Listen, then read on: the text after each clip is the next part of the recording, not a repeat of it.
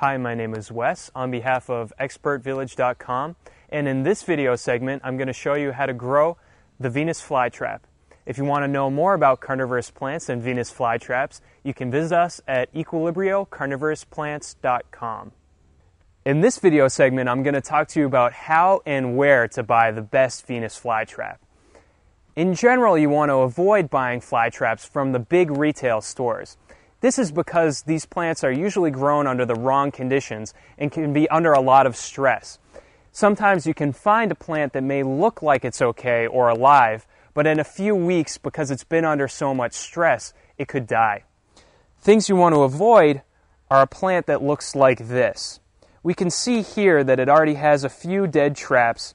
In general, it's small and looking in sort of sad shape.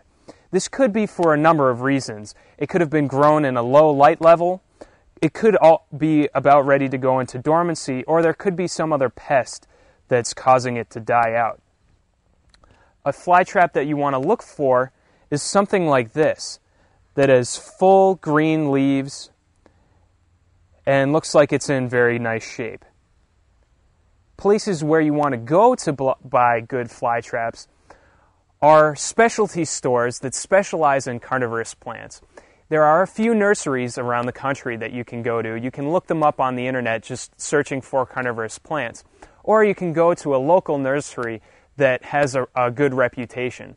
Usually the people there should be able to tell you how to cultivate the Venus flytrap. The growing conditions are very specific, and you want someone who's very knowledgeable about them.